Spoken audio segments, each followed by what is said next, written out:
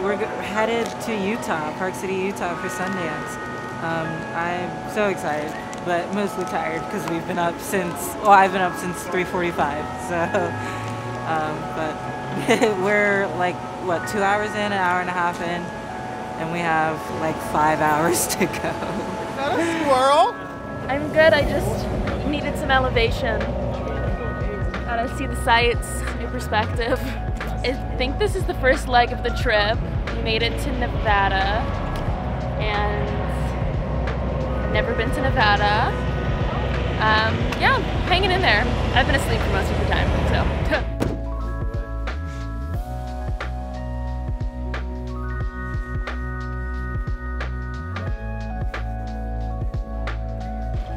What's crack-a-lackin'? What's happening? What up with it? A nice person, but no, because we were walking on the side of the road. We were gonna die, and she was like, "Do you need a ride?" And we were like, "Yes."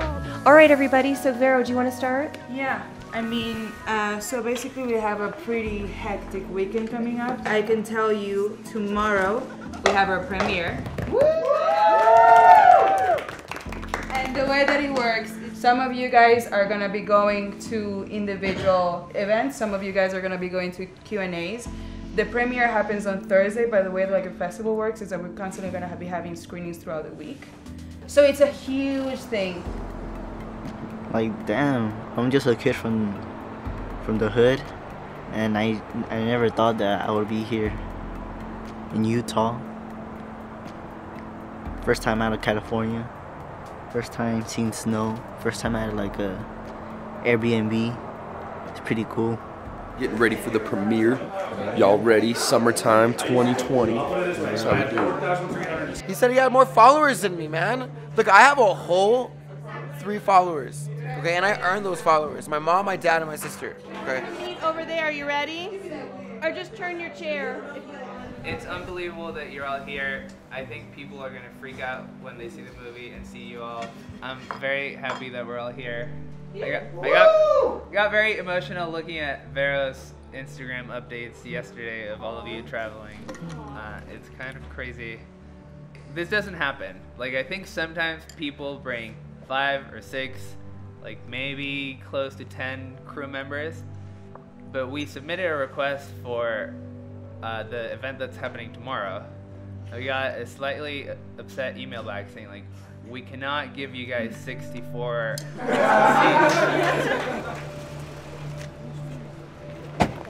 I'm so glad I had it. It was great. Oh my God, it's so nice out. I said I didn't bring my sunglasses. Wait. Come into the sun. Yeah, this is great. Thank you so much, Diane. Good guest. Today is all of our press stuff. Lots of just interviews and photos. I'm Leonard Malton. Oh, I know you. Nice to meet you. Nice to meet you too. Hi, what an honor. Can I introduce you to our young poets? Sure, in summertime? Of course. This is Markeisha Babers. I'm Markeisha. Nice to meet you. Great. Meet you, Markeisha. I'm so happy for you guys that you got so much exposure your first weekend, on the first weekend here. I just said that the festival must think very highly of your film to give you 4 spots, 4 prime spots, opening weekend. Thank you. And in terms of your film's future, you couldn't have a better launch pad, because all eyes are on this festival, especially opening weekend. Because you proved what I've known all along. Poets love pizza. Poets love pizza. Poetry reminds me of music. It's more powerful than anything you could say. Like what I do, we talk. And talk and talk and talk. But in what you do, you write something that's so tight and so powerful. Like it's so powerful you couldn't make a movie out of it. You know?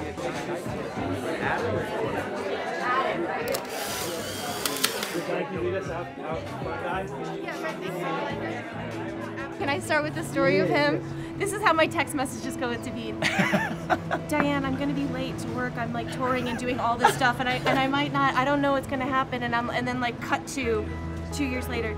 David, can I have tickets to Hamilton? David Diggs was my very first poetry teacher, like, ever. And, like, I didn't like, I used to write poetry. I've been writing since I was 9, but I didn't know, I thought it was just like, okay, I'm going through a hard time, let me write this down. I didn't know like I could actually do it like for a living and I can like make all of these opportunities from it. And he showed me that I could, and like still making the time to come and like let us know that we're still important and that our voices and our words are important, yo. And this is amazing to be here right now with him. It's so crazy, but look at, I'm gonna start crying. The thing about it is, kids who grow up in the slam scene or like just doing spoken word are particularly good at writing films because it forces you to get to the point very quickly, but beautifully. Right? It's all about trying to get across all of the, you figure out what information is necessary, you figure out what are you doing to floss, like where the style is, and it's this very like condensed, immediate kind of writing. And so like young poets grow up to be great screenwriters.